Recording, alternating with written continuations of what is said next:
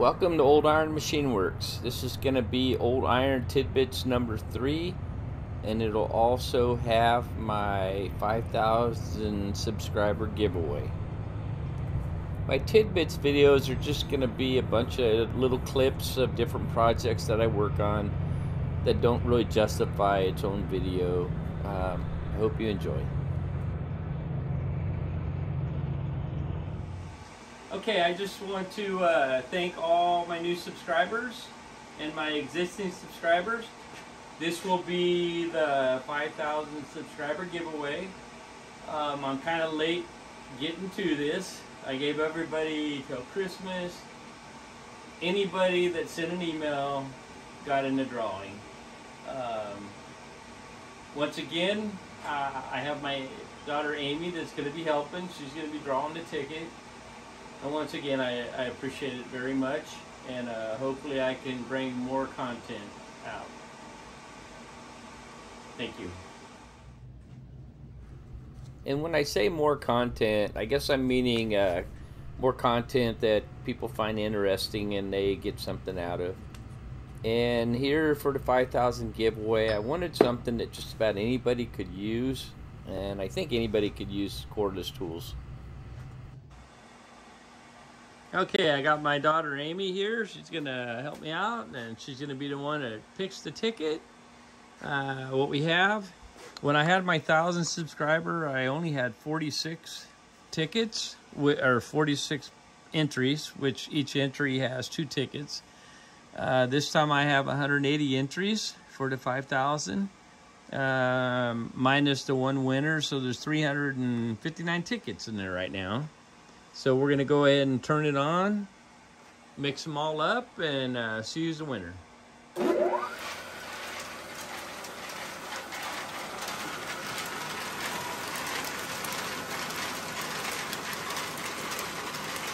In my first 1,000 giveaway, I kind of showed building this squirrel cage out of an old air cleaner.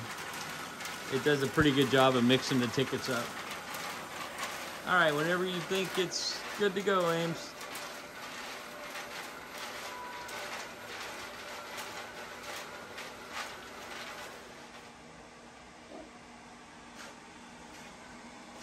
Okay, let's reach in there and see who we have.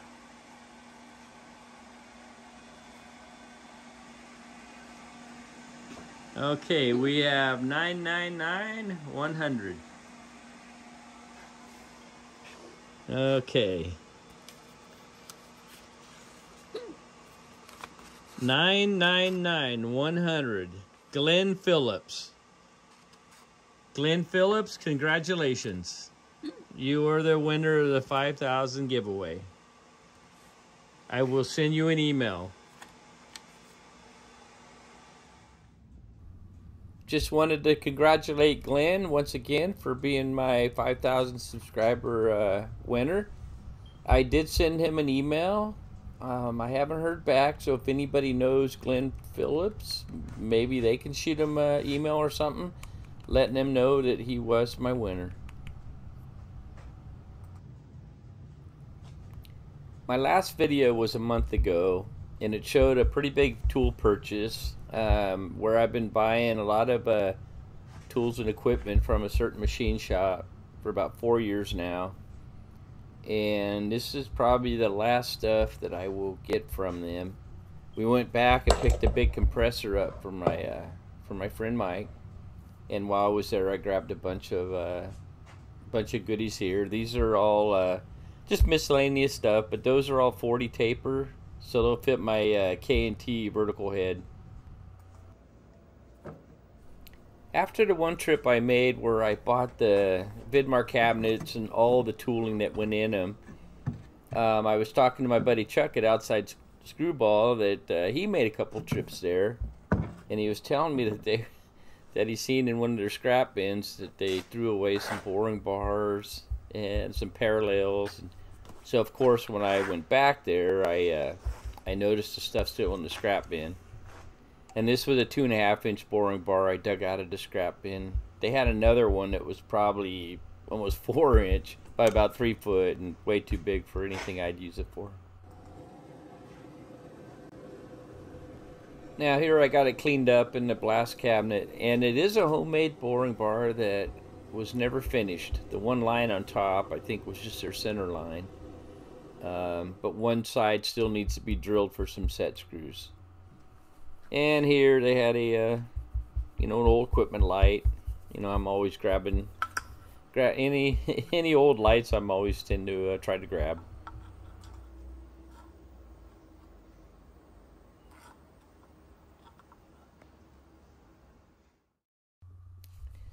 I haven't showed this one yet, but I had a chance to go with a friend to his friend's shop that was just full of stuff and do a little picking.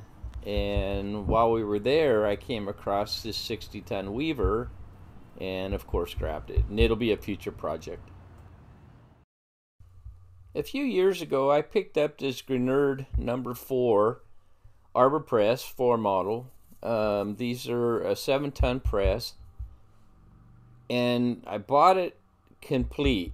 The counterweights, handle, the wheel on the left, totally complete, but it had a big break right there, as you can see. Well, that led up to this next purchase. Last week I had a gentleman that used to part-time work at the company I work at. He knows I buy old stuff, and he came by and said, hey, are you interested in a couple things? I got one old Arbor Press that's probably like 100-ton.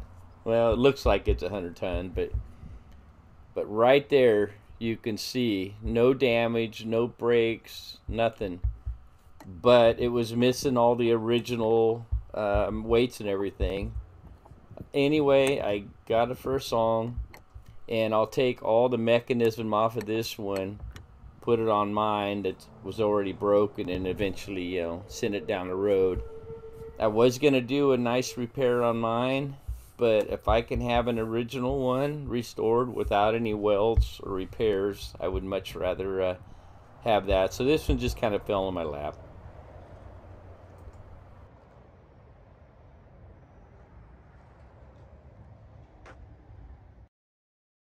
I think I showed a picture of this in one of my previous videos, but it's a 99 F350 with the 7.3 power stroke, 6-speed manual that I picked up, and it'll be my new iron hauler.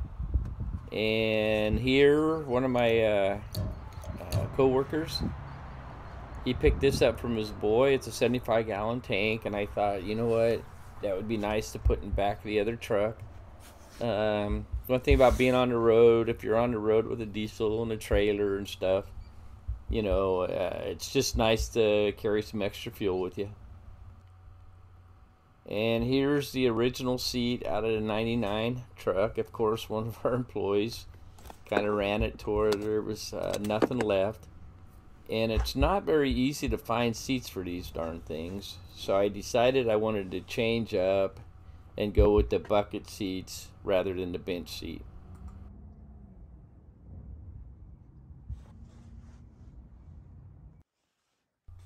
It's kind of nuts what they want for good used seats for trucks, even if they could find them. So I ended up finding some out of a 2019. They came out of an F-250, and you can see there the airbags deployed. So I will have to repair those, but the material's in good shape, that everything's new enough that they're not going to be falling apart. And I get to use my dad's sewing machine. My dad passed about 8 years ago, and this will be the first job I'll actually use the machine on. My dad and I were very close, and there wasn't too many projects where my dad wasn't a part of, helping me out in any way he could. Here we have a old crane laying in the weeds. This is something that my boss bought almost 10 years ago. He bought it with an auto crane, and I fixed the auto crane up already, and we sold it. And this one here, it was more work than he wanted to deal with, so it just sat in the weeds. And what's a service truck without having a crane on it? So I ended up getting it from him for a very cheap price. And the next couple clips will just show just trying it out. But you can see here where they torched the whole bottom off of the original plate, and I have no idea why they would have did that.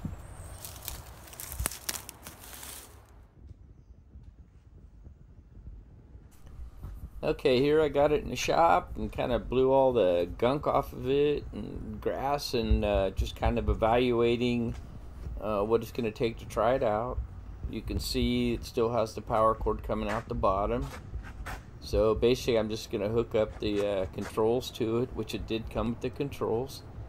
And you can see the old plastic bushing kind of melted away when they torched it off. The bottom, it has a chain that, you know, for the swing on it.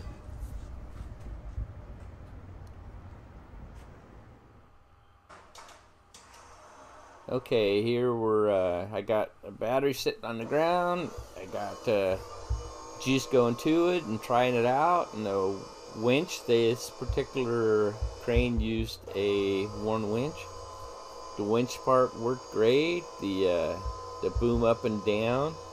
The pump was coming on for the swing, but it wasn't trying to activate. I couldn't tell if it was just stuck or if one of the electric solenoids was hanging up a little bit. But all in all, everything was looking really good on it, and I thought it had great potential.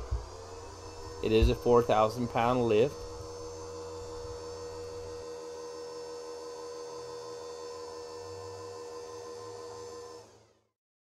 Alright, here I got it apart, stripped down, ready to start repairing the bottom. You can see here where I've already cut off all the garbage on the bottom. I went ahead and went a little deeper on those because you could see that one of them had a big hole kind of notched in it right there. So I went ahead and went a little deeper with it just so I didn't have a hole I had to fill in. And then I'll machine a bronze bushing to replace the fiber bushing right there.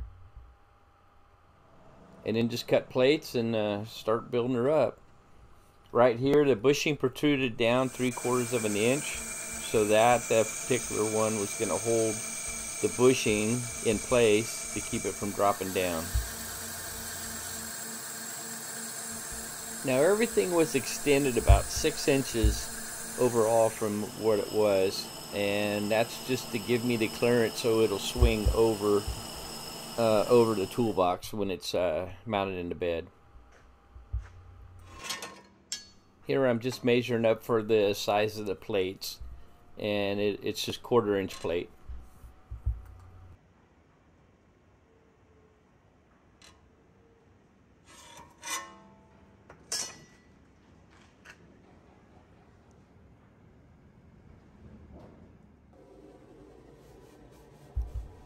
Here I'm just cleaning up some rust off of an old junk, 1/4 inch lid off of something, but it was just big enough where I could get the 4 pieces cut out of it. And here I'm over at the fancy plasma table getting ready to cut out the 4 pieces.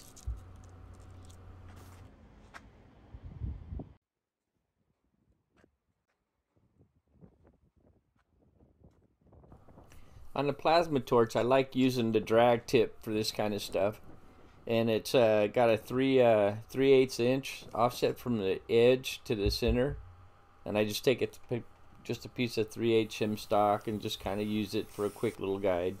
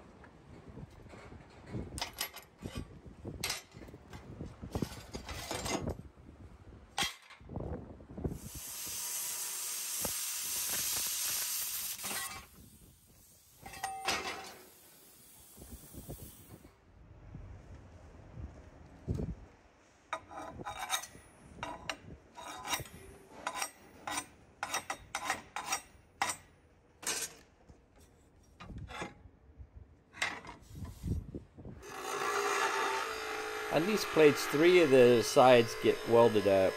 One of them doesn't, so I'm just kind of cleaning up one of the edges, just to make it look a little prettier.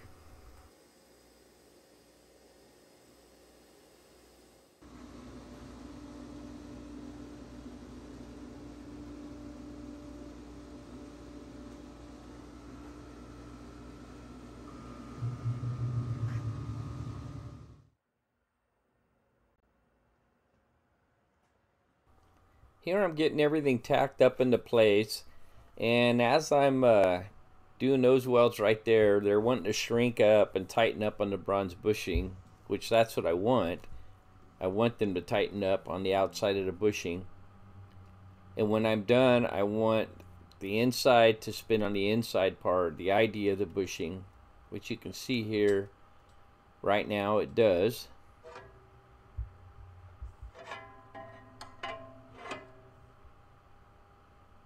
Right there you can see. But as I weld it up, it's going to shrink.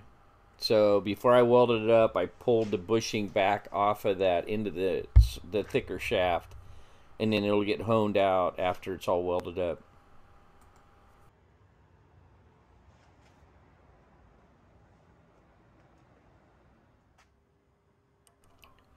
For those of you that may not be familiar with a sun and hone, I call this a sun and truing hone, and you can see it's got the little rack that goes inside that spreads the stones out. You got 2 stones that do the you know, the grinding per se, and then you got the 2 guide pads, and it just really helps for giving you a really nice true hole when you hone it out. So once it's all welded up, then I'll be able to go in there, true up the hole, you know, and have a nice fit. Making a little progress.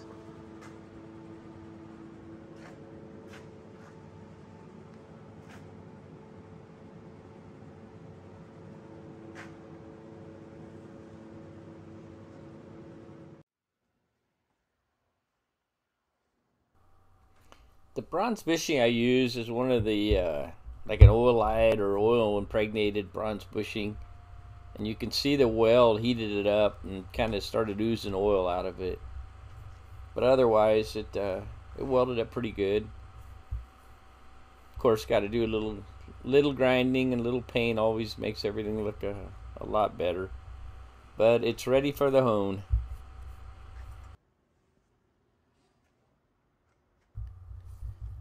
The next clip's going to show the base right there. I'm going to cut out all that existing top part that went to another crane, and then weld the crane to that base.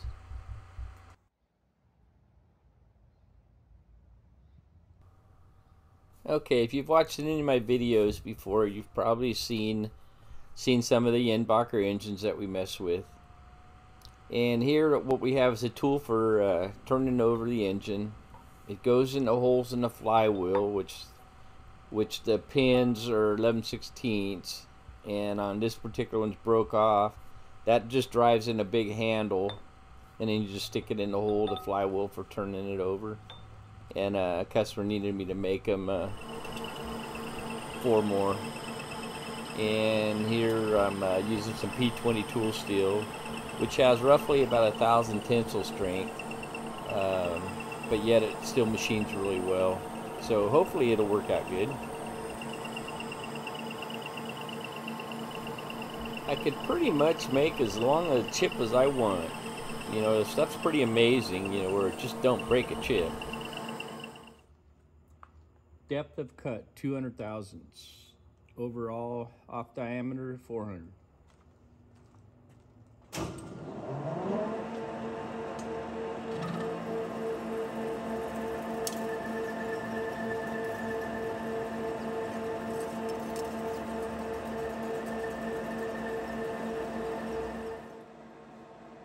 If this is something critical, you would drill into the shaft and use your live center. But I tend to take the easy approach out. I just take my little hook bar and just slightly put a little bit of pressure on it to keep it from chattering.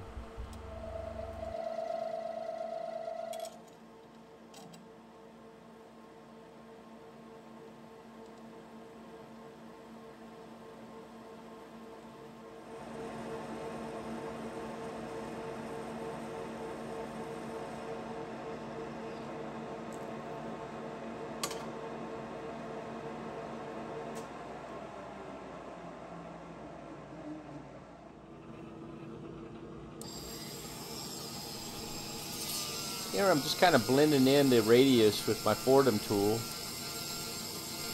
And when I cut the radius, I kind of had to do the old trick where you're working the crossfeed and the carriage handle at the same time, you know, and try to get it, you know, as close as you can.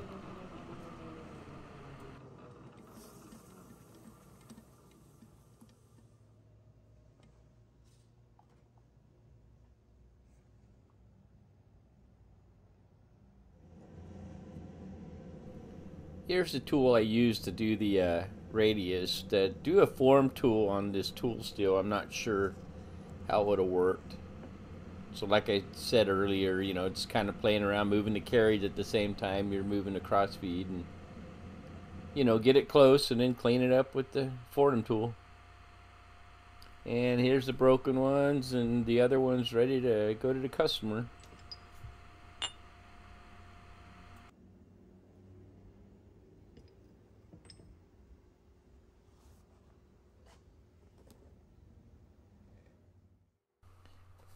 Well, after 80-something videos, I finally broke my my little mount for adjusting my my phone. I use my phone on all my videos, and I bent up a few of these aluminum brackets. So here I just had to take that little piece of hex. It was already made up. It was a standoff, and I just had to machine the end of it to fit the Noga. And this is my old phone. I had to replace it. It started acting up. But anyway, I can just take the phone and just slide it in and out real easy.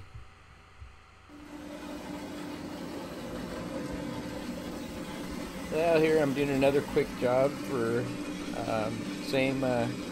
my favorite customer for the landfills. And what they have, there's your crane. What they have are these blowers. And what these do is pump the landfill gas to the engines. The big Yimbacher engines run on the landfill gas. And I've got two in the back, this and another one that I got to rebuild. And then I needed to make a bracket for, you know, for removing them, that they could just bolt to the top of the pump and then just stick the forks in it to pick it up. If you've noticed that I don't use much oil when I'm drilling holes at the drill press, you are exactly right. To be honest with you, I don't like the mess. And if you turn a bit, keep it sharp, turn a bit slow enough, it'll be just fine. You only burn them up, you know, when you spin them up faster. But for me, I just don't like the oily mess over everything. These blowers have a little coupler on the top that's probably 6 to 8 inches thick or tall. So once you remove it, then this bracket will just slide in and bolt right to the blower. And then you just stick the forks in it and lift it up and pull it out. Alright, this was kind of a patch job, kind of emergency. Let's try to get it fixed so we can use it kind of deal.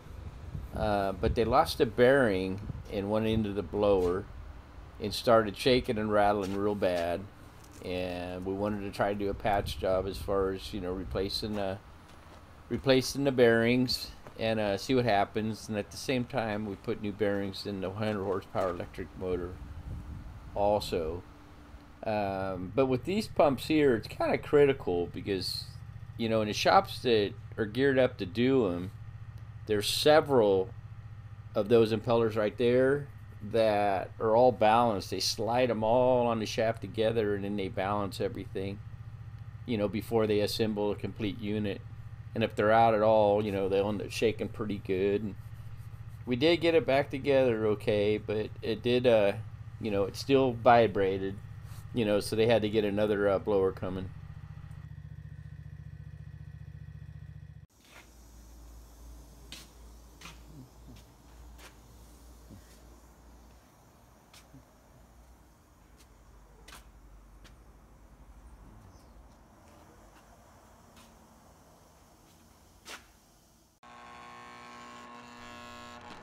Here I got one of the bearings for the electric motor on the induction bearing heater. Just heating it up to drop it on.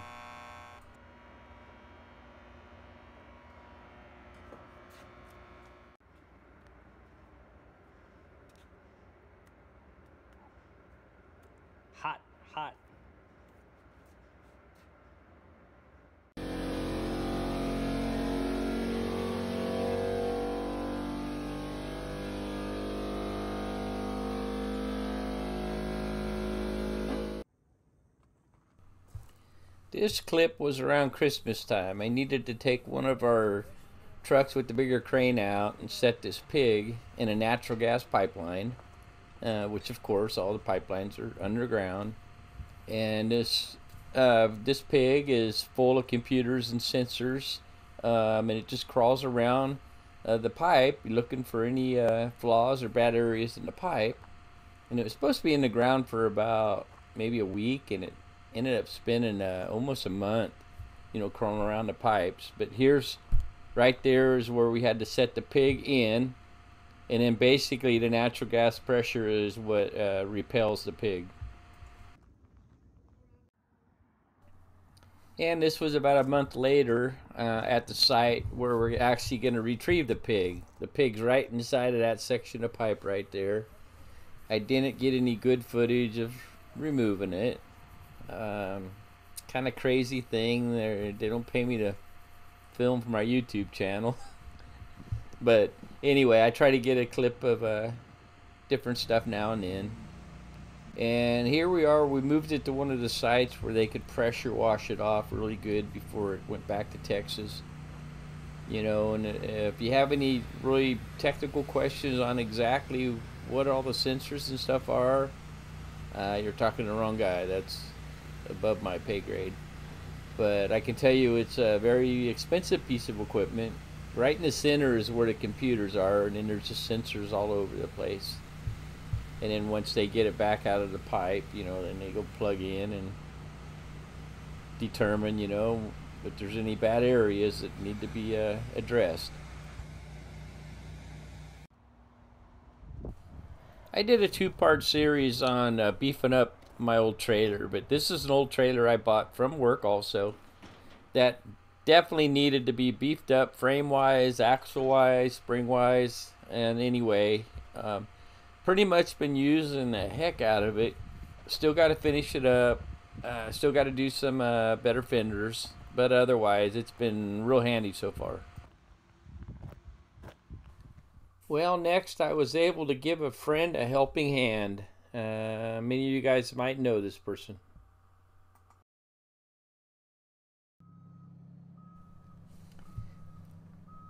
Here we're unloading a shop in Benicia. You guys may recognize the guy on the forklift. He goes by Tom. And anyway, he bought some property and needed to move his shop. And I had a truck and trailer. And I had a friend, my friend Mike, with a truck and trailer. So as soon as I mentioned my friend Mike that I was going to give Tom a hand, Mike jumped right in and said, well, I'll bring my trailer too. And there's Tom. So anyway, here we're just loading up stuff, getting ready to haul it to his new place.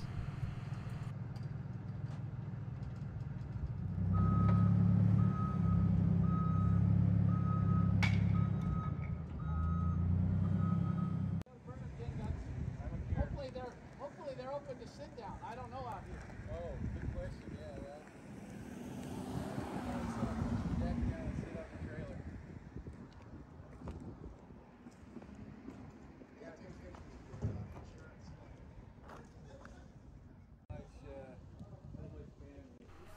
Here we got a decent load on the trailer, and we have his 2,000-pound welding table and arbor press in the back of the bed of the truck.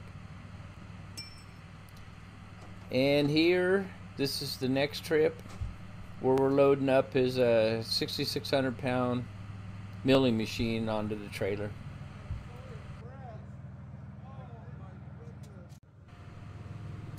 Here, before we set it down on my trailer is 1/4-inch diamond plate, so we slid some plywood under it.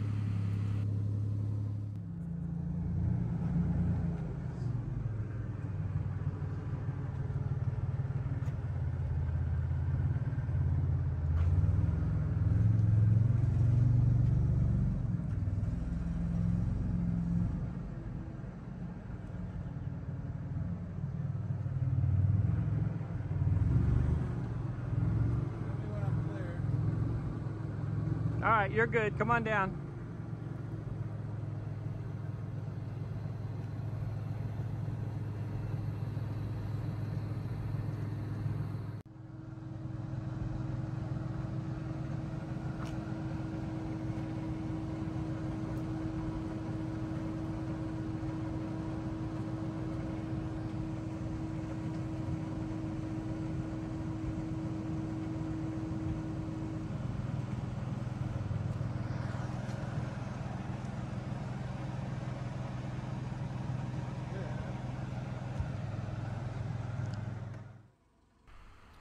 And we made it safely to Tom's new place, and he had a forklift waiting to unload the mill and the lathe. Anyway, he has a beautiful place, and I'm sure he'll be showing a lot of clips in the future.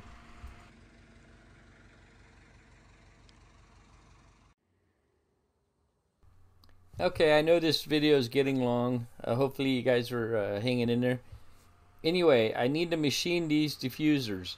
They bolt directly up to a turbo, and after running for a while, there's times that they'll loosen up and hammer out. This is an older clip of me removing broken bolts in one of the turbos, and I forgot what video that was on showing it, but anyway, I needed to get all the broken studs out of there and put new studs in it. But it's just a metal to metal fit, and the diffusers, he wants me to surface them so they get a nice tighter metal to metal seal. And here I got all the new studs in. Here, just starting in the bead blaster.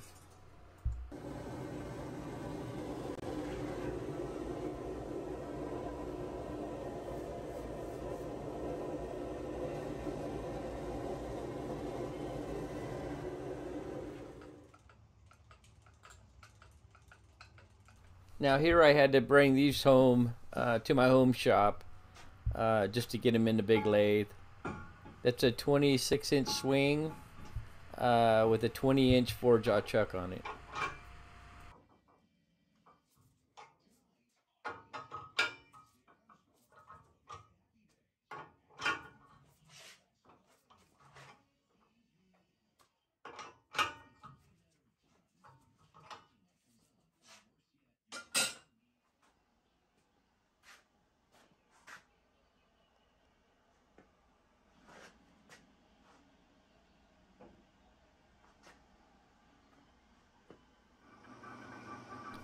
I was hoping I could just push the big flange tight up against the chuck, tighten it up, and face the other end.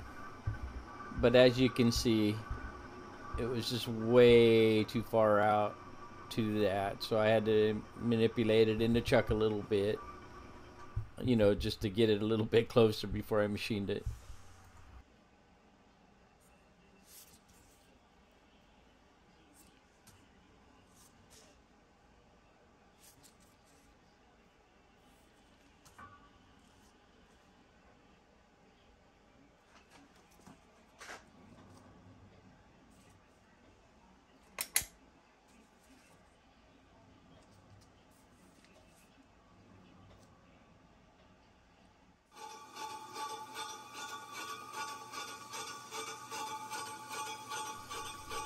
Yeah, that surface that was just cooked from being up against the turbo was so hard.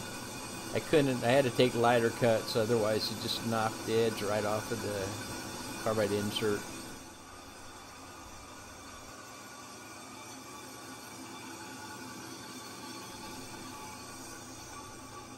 If any of you guys have followed any of the Monarch lathe videos I did, there it is, sitting patiently waiting its turn to have me have some time where I can get back at it.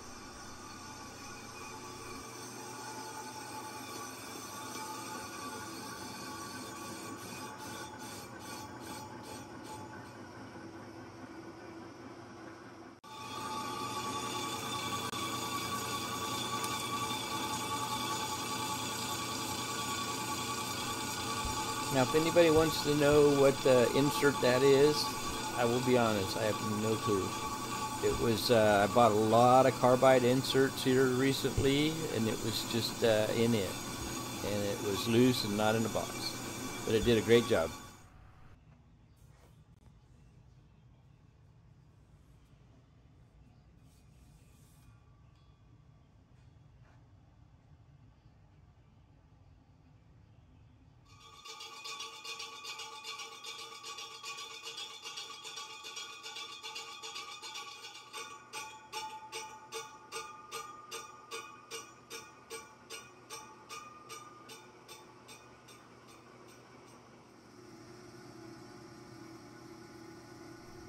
Here just showing some of that super hard scale. Trying to get it off was kind of tough.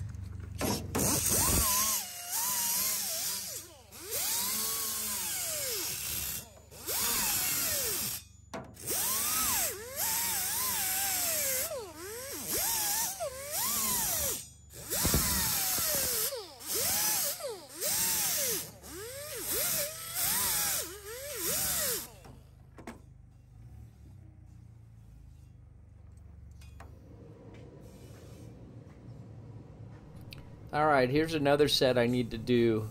This time I'm going to take the grinder and I'm going to grind all that hard scale off first, and it should machine a whole lot easier.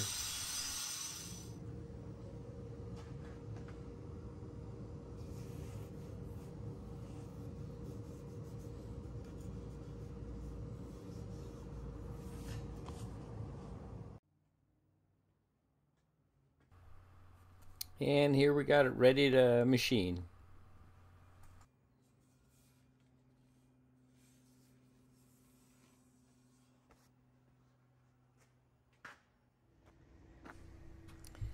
Here our yard's getting a pretty good collection of remanufactured Yinbacher engines. But we are loading that one right there up onto the truck and out of here. And we got the 75-ton crane to do it.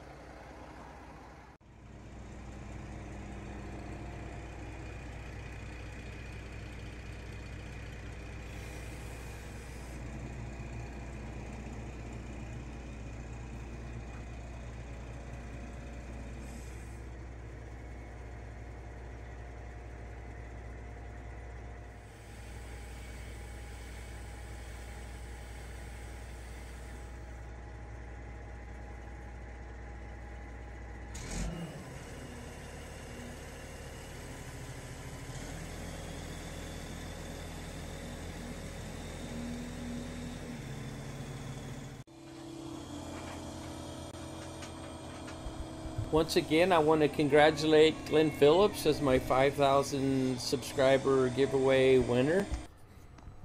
And I want to thank all my new subscribers and my existing subscribers for taking the time to check out the channel. Looking forward to making more content and putting out more videos. Once again, I appreciate it very much.